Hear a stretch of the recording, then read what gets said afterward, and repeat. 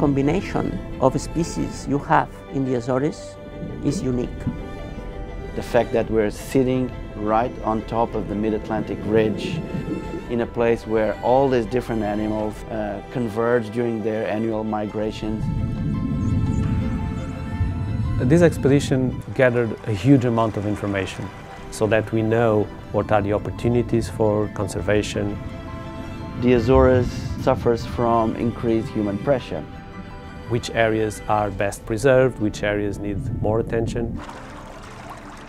We now realized how important it is to protect this very special place.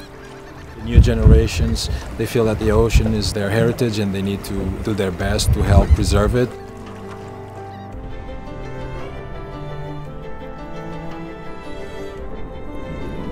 You never know what you're going to find when you get in the water to study these areas. Just to discover what's out there.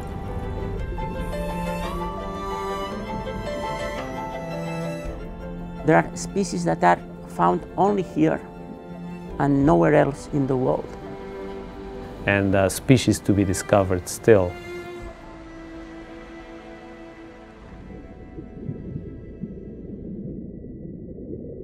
The devil rays, the mobulas that we find here in the Azores are quite mysterious because we know very little about their ecology. What are they doing during their travels and their really deep dives? It's very understudied.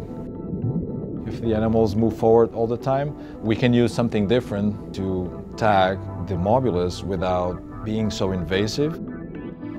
We should try to attach the tag to the devil rays collar that would go on the sides of the cephalic fins.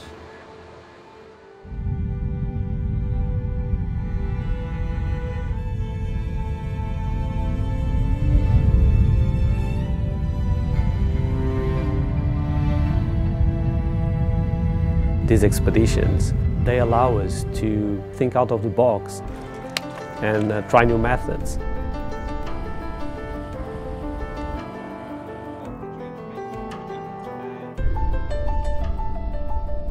The end goal of this expedition is to help leave a permanent mark on the conservation of these ecosystems.